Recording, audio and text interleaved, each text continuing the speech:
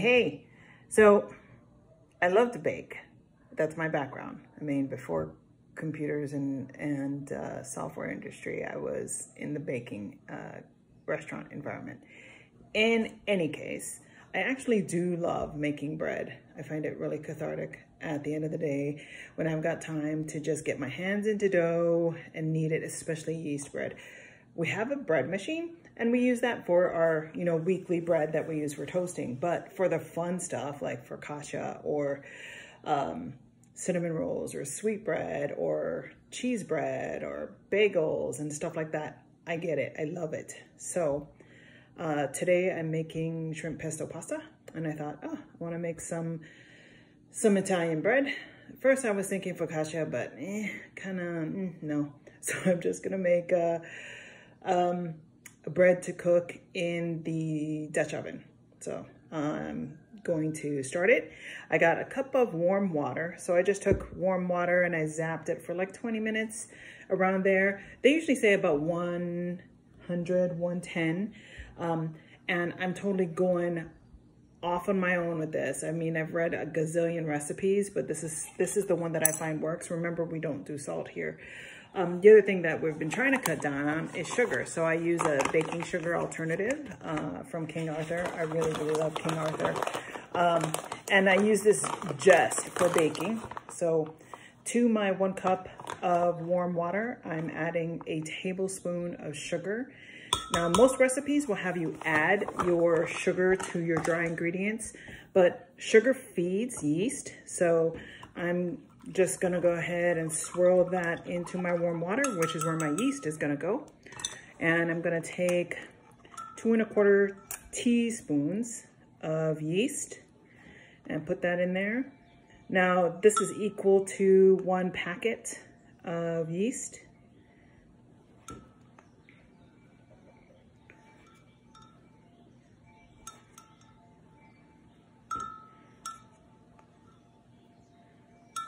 Yeah, I know I could have just got a teaspoon, but I really do like measuring it out in 1/4 teaspoons. I don't know why. I get a kick out of doing that every time. So I got my 9 scoops of 1/4 teaspoons of yeast. And I actually use instant yeast, which doesn't need to be proofed, but it's just part of my regimen anyhow. So I have in here my 1 cup of warm water, my 1 tablespoon of sugar, quote unquote, and now the yeast. So I'm just stirring that up using my ever faithful chopstick. Was not ever in my hair. So I'm gonna set that aside. Then this takes about 2 1/2 to 3 cups of bread flour. And I prefer to measure my bread flour, then go by measure. I prefer to weigh my flour, then use measurement. A typical cup of flour is about 120. It really depends, 120 grams. It really depends on the kind of flour. So for bread flour and all-purpose flour, I usually go with 120 as my average weight. So right around there, depending on how wet my recipe is. So for this one, I'm gonna start with 2 1/2 cups of bread flour. So that's 120, 240, plus another 1/2 cup. That's 300 grams, which is what I have in here. So I'm gonna dump this into my KitchenAid. So ever since I started baking and was a prep cook at a pie company, and then baker at Marie Callender's and another pie company, and at a baking company, I've always, I fell in love with the Hobart from the first minute. I mean, professional size Hobart. From the first minute I met it, and have wanted one ever since. And never ever could justify spending the money on a KitchenAid. I envied people who had them, and every Christmas, I would see them go on sale and I'd be like, oh no, I couldn't justify it. I mean, I have a hand mixer. La-di-da to those people that have KitchenAids, whatever. I've gotten along fine without one this far, is what I kept telling myself, right? So a couple of years ago, a girlfriend that I train with, who happens to be the cousin of a classmate, says, on one of our sunrise walks, hey, anybody need a KitchenAid? I got an extra run for my auntie. And I was just like, what? Giving away KitchenAids? Yeah, right here. And she looked at me and she said, oh my gosh, this is Terry Lynn's mom's KitchenAid. Terry Lynn is my classmate who is her cousin. So I have my high school classmates, one of my bestest friends, brilliant woman. I have her mom's KitchenAid. I love it. I mean, it's an old cream-colored KitchenAid, but she gets it done. And I remember eating stuff that her mom would make all the time, and she would bring to school and share with us. And so I'm just completely tickled that that's what I have. Anyhow, total divergence. In my KitchenAid mixer bowl is just the flour for now. Now, this is where you can enhance it. Since I know I'm making this to go with an Italian dinner, I'm gonna add a little bit of my pizza dough flavor. This is not pizza dough, but I'm gonna add a little bit. So this is a tablespoon, right? I'm gonna add a half a tablespoon. It just enhances the flavor. Might as well use it. You got it, use it. I'm also gonna add Italian seasoning. You could just use rosemary or oregano or thyme, whatever your favorite is, but I have Italian seasoning, so I'm just gonna use that. Perfect pinch Italian seasoning. I'm actually gonna add a whole tablespoon, and it fits in my jar. In there, just to go with it. Yeah, okay, I'm going short of a tablespoon, so that was like, just a little short. It just looks like overwhelming green specks. I don't really want that. So far, I've got a cup of warm water with a tablespoon of sugar-ish, my sugar, and 2 1/4 teaspoons of instant yeast mixed in here to my KitchenAid bowl. I've got 2.5 cups, actually 300 grams of bread flour, and I added a half a tablespoon of pizza dough enhancing flavor, just for flavor flav, because I don't have salt, and Italian seasoning. And actually, I'm gonna confess, but don't tell John, I believe this has some salt in it. Shh. Actually, it's salt culture. It's got culture. And then I added some Italian seasoning. So about a half a tablespoon of the pizza dough enhancer and 3/4 of a tablespoon or 2 teaspoons, if you will, of Italian seasoning.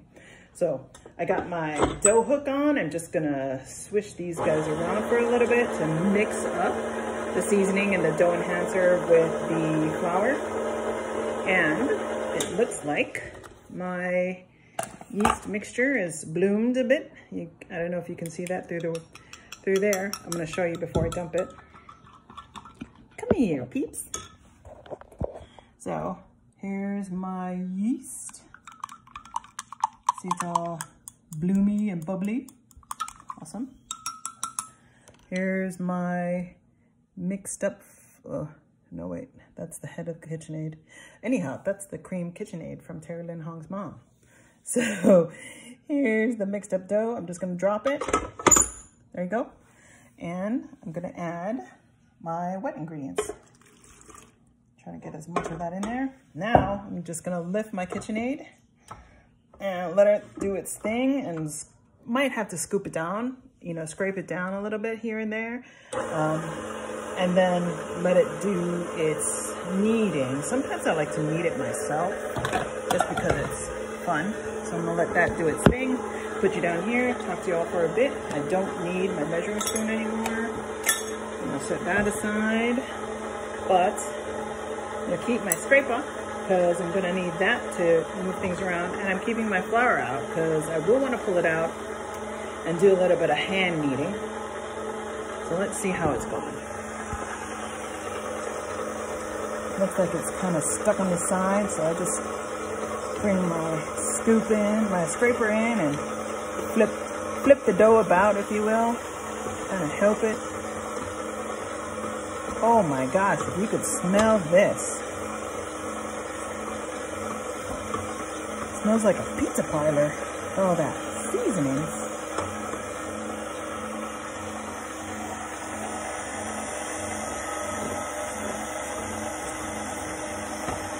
Get it working. Really, what I'm looking for is to see the dough the flour fully incorporated and see it begin to pull everything into that dough hook. That's what we're looking for, is for all of that dry stuff down there to become one with the hook. Sorry for that loud noise. So that's what we're looking for. I like to help it with the spatula just to get all that down there. But when I see it coming together like that, I know it's near it, and I can tell whether or not I need to add more flour. That looks like it needs a little bit more flour, so I'm gonna pause it. You can kind of see there how it's still stretchy and it's not pulling into a single ball yet. So at this point, I could pull it out and add my own, but because I've got it already there, I'm gonna add a scoop by scoop. So this is my bread flour scoop. So I'm just gonna add a little bit at a time. They recommend adding about 1/4 cup at a time. So I probably just added a little less than 1/4 cup, but I'm gonna add that in and see what it does. It's like it's coming together. I love that when that happens down there at the bottom. And that's the sound you're listening for. That brushing sound means it's coming into its own ball. And it looks like it's gonna be dry, but you let it knead itself for a little bit, it'll start incorporating all that moisture throughout. And it'll start grabbing all that lingering flour down there and building its own little, and that flap. You wanna hear that soft, like silk on corduroy sound, and then you want to hear that flap flap. That is perfect. The dough is coming together in a ball, wrapping around that hook. Loving it. So I'm gonna let it do that for a little bit, and then I'm gonna hand knead it here, just so I can get, let me adjust ya. Actually, yeah, there you go. Just so that I can make sure that it's got the right moisture content. That's the other part I love about making my own breads, is getting my hands in there and working it and feeling whether or not it's wet enough, dry, whatever. So as soon as I feel like it's done enough, because this is really a no knead dough, so it's not something that I need to spend minutes and minutes, sorry for that loud noise, on. But first I'm gonna take my bread flour and lightly sprinkle some on my board here and in my hands. And actually I'm not on my counter, although sometimes I have to confess I do use my counter after I clean it and I know it's super duper clean. But this time I just got out a rolling mat that I like to use that helps. It's big enough that it keeps everything else on my counter clean. What? You just got stuff on your counter? I know. We, every time we host a party, we clean the kitchen. It's just, you know, one reason we have a party practically once a month, so that we can do a good house cleaning. And I love it because then the kitchen is sparkling and the counter is clean and the island is clean, and it's just perfect. And then, you know, days go by and whatever, and suddenly I've got like piles of stuff on the counter, and you're just like, things that should have a home don't have a home. So I'm dumping the dough out onto my floured surface. I usually use my hand, but you guys are watching, so I use the spatula. Okay, I've already floured my hands, so I'm just gonna rub it a little bit more on here, add a little bit more on top, and run this guy around a little bit on my board. I don't know if you can see him. It's a pretty little loaf, and it actually feels really nice. It's a no-knead dough, but I do like to feel it just to make sure that the moisture content in it is good. So I'm just pulling up and pressing down with my heel and moving it. So I'm constantly turning it just to make sure I don't get it stuck on the board somewhere. So I'm using one hand to shift it about 45 degrees, 90 degrees, whichever. And my right hand, which is my dominant hand, I pick up with my fingers and then push down with my heel, like that. And I can tell that it's nice and soft, and it feels pliant, not too wet, not too dry. Sometimes when it's dry, you can see cracks in your dough, but this one feels nice and smooth. I mean, except for the speckles of the Italian seasoning and the dough enhancing flavor. it's actually pretty smooth, well, except I just crinkled it. So now what you want to do is shape it into a round and just curl it around, make it nice and happy, and then put it in a bowl to rise. Some people like to oil the bowl, which is what I'm going to do, lightly oil a little bowl and let this rise. Because it's got 2 1/4 teaspoons of instant yeast and really just about 3 cups of flour, I'm gonna let it only rise for an hour, maybe even less. At that point, I'm gonna shape it into a little boule, preheat my oven, and while that oven preheats, which is like 15 minutes, that's my second rise, and that's it. So I'm just gonna find a bowl, lightly oil it, put this guy in there and let him sit for an hour. Now, where do you put it to sit?